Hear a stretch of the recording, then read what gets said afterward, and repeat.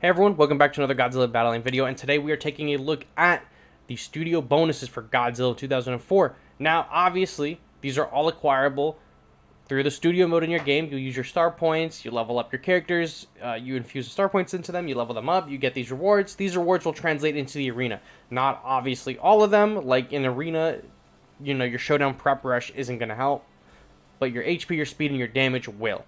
Okay? So, we'll take a look at that on what Godzilla 2004 has on him, and I will say in one of the categories for arena, he is amongst the best, the upper echelon, whatever it is, of characters that have this. So we're taking a look at his damage really quickly.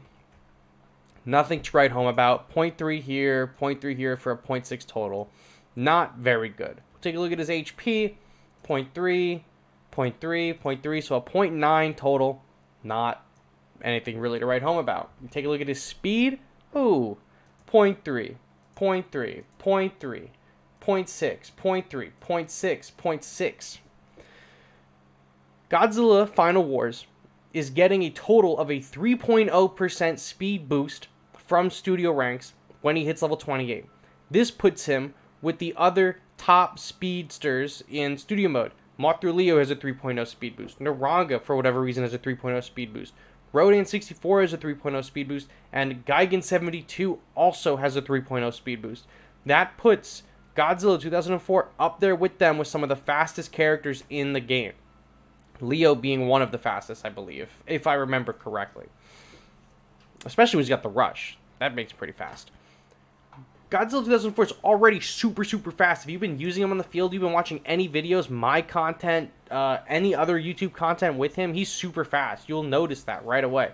A good player will be able to make the speed boost work. There is an argument to be made that if you make a character faster than normal, you know, maybe they'll outpace your push or something like that. But I think if you're a good enough player, you'll know how to compensate for that with the team. I think he's really good. I really cannot understate how impactful I think Godzilla 2004 is going to end up becoming in the meta. He's going to be very good right now during this season that this video goes live, you know, during October of 2022. It's his release season. We're only 3 days, maybe 4 days into his release, and I like him a lot.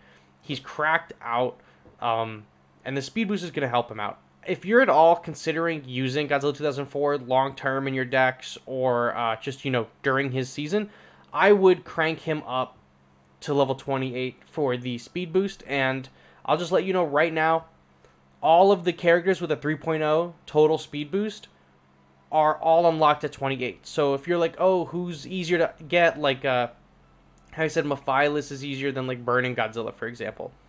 Godzilla 04, they're all level 28 in studio mode. However, that does require that your Godzilla, what does he have to be, at least level 15 to hit this at the, I mean, he's got to be level 15 in the arena anyway to get him to level 30 in the studio mode. So to get him to 28, what does he have to be? 14? That's a lot, right? That is a lot. So if you're using your G materials on him and you got the battle pass and you're trying to open orbs or boxes or whatever, here he, like, listen, he's good. I like him a lot. I'm going to try to continue to use him. He's definitely becoming a G material candidate for myself, and I know a lot of others are already dumping materials into him. He's very good. He's very powerful. I think he's going to be very impactful in the meta going forward, and he's one of the faster characters in the game, and he gets one of the best speed boosts in the game from the studio mode. So I just wanted to make that very clear to you guys that he is amongst the top performers.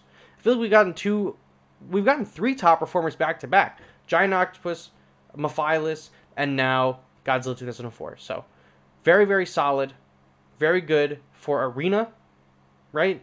I like him a lot. He's got my seal of approval. I think his studio mode stats are decent. Or all of his stats are just decent, but his speed is really good. You know, he's a jack of no trades, but he is the master of one. So that's it. If you're using him in your deck, I would just try to crank him up as high as you can in the studio to get those bonuses. I mean, most people from the past are going to be able to get him level 4. He's not even going to get his first speed boost until he's level 6, which requires you to have a level 3 Godzilla 2004. At the end of the season, at minimum, mine is going to be a level 3, so I'll at least get 1 speed boost, but if you're out there already dumping G materials in him or you're whaling, just go. I would just say go for it if you want to use him to his fullest potential. Just go and just dump your star points into him. And there's an offer in the store for the Gigan 2004 Mummy statue that is like 600 or 800 gems. It gives you an additional 1,000 star points to use in the studio mode. You could use that towards him if you want, but I like him. I don't think I'm going to stop gushing about how much I'm actually really enjoying Godzilla 2004 in this game. I think it actually might have given me a new appreciation for Godzilla 2004, and I like him a lot. So that's the video for you guys today. Short and sweet, really straight to the point, and I feel like I went over myself a bunch of times, but you get the picture. Thank you all so much for watching. I will catch you all on the next one. Bye-bye.